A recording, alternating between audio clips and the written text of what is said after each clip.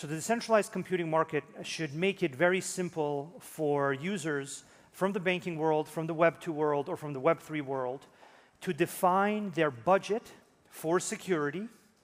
to send that budget into a globally accessible market, on-chain market, and for that market to match their specific budget to the amount of security and the amount of data and the amount of compute that they can afford.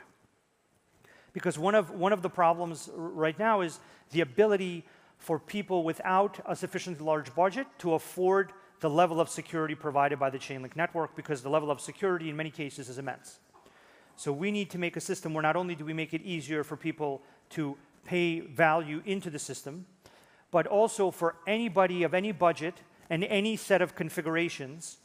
to define an Oracle network and receive that Oracle network back from a highly automated system that basically makes it reliable to the level that they are willing to pay. And in this way, you can basically meet everybody's security requirements and budget requirements. And what we've seen consistently is that as applications secure more value, their budget grows, because there's more at stake, and there's more at risk, and there's more to secure. And likewise, they're willing to pay for additional nodes, additional data sources, additional security.